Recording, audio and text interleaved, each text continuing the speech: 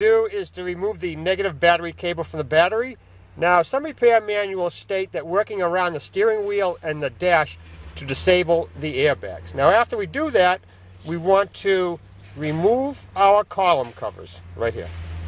We want to remove this panel underneath the steering wheel. We have a Phillips head screw right here. And over here we have a 10mm, and we need to remove those now. After we remove these two screws in the bottom, we want to remove this little piece right here, bring it out, lift it up, take it off, and then you will see that they hid. Come on, where are you? There's a little Phillips screw right there, Phillips head screw. So we need to remove that now. Okay, now we're ready to take that panel off. Pop that off there. The other ones, and we'll just let that panel just hang just like that. Now we need to turn our key to accessory and rotate our steering wheel so we can get that Phillips head screw on that side. And where are you? Where are you? There we go. That one right there. So let's remove those now.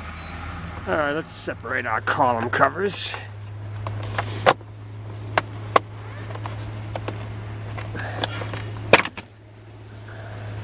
Hey, jeez, that just fell off. Now, to make the top cover easier to remove, we want to remove this piece right here.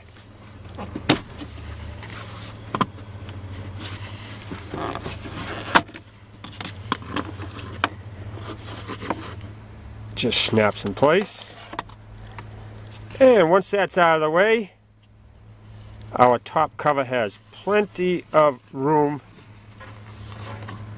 to remove.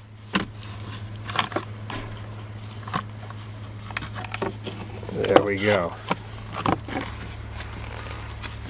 On top of the lock cylinder housing is the release tab right in this hole right here. Right there. And that's where you'll insert your pick tool to remove the lock cylinder.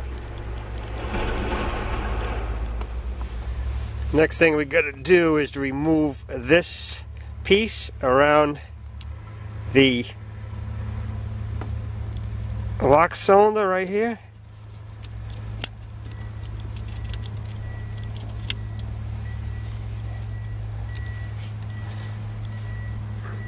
I expanded these little tabs right here, slid it out of the way, just like that.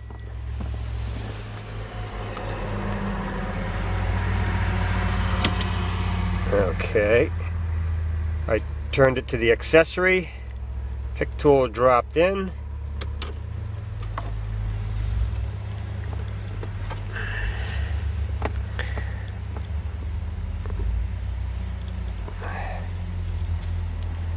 There's the lock cylinder. Yeah, still got a little grease in there.